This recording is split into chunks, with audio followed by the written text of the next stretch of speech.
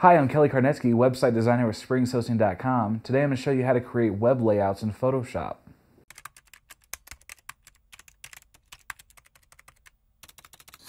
In order to create a web page layout in Photoshop, you're going to need the following software program, Adobe Photoshop. If you do not have Photoshop, you can download a free trial. It's available for both Windows and Mac at adobe.com. Step 1, open up Adobe Photoshop. So now that we've got this open, we need to move on to step 2. We need to create a blank document.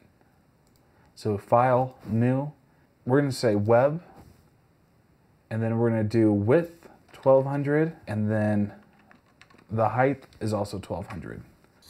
Step 3, we need to create the borders for our website because 1200 by 1200 is very big.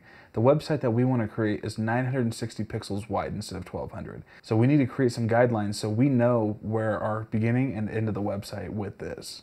So we go up to View, New Guide. The first guide that we're going to make is vertical, and we're going to make it at 120 pixels. So now that we've got that guide, we need to make the other guide, and this one we're going to make at 1080 pixels. So now we've got our width set. So I've added extra guides in the top and the bottom. Now step 4, we need to actually build our design. So I need to create a background first. So I've added a gray background instead of the plain white. Now I want to do something extra. I'm going to go ahead and add a little bit of a gradient towards the top. So it's a little bit of just a brighter little white. It's just a gradient. So our gradient is right here. Now I need to go ahead and create the basic elements. So inside my design, I need to fill this area with white.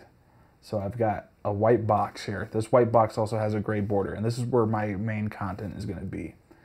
And then I need a footer. So I've got my footer right here.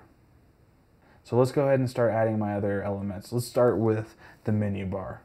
So I've got my menu. I went ahead and just took the text tool, typed out all of my links that I'm going to have for my menu, and then I added a nice square and put like a white gradient in between it just to give it that Web 2.0 feel.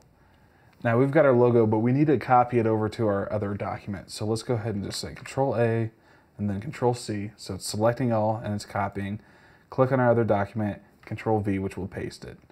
So I've got our logo on there now. And then I want to add some text down into my footer. So I've just used different styles of Arial just to make it look very bold and pronounced. Add my logo down into the footer. Then I need to add my extra links and my copy right down there. Now this is what our finished product looks like. Now you can take this finished product, you can send it to your coder, they can go ahead and cut it up for you and put it into a website. Or if you already know how to cut it up and code it yourself, then you can do that yourself. I'm Kelly Karnetsky, website designer for springshosting.com, and you just learned how to create web layouts in Photoshop.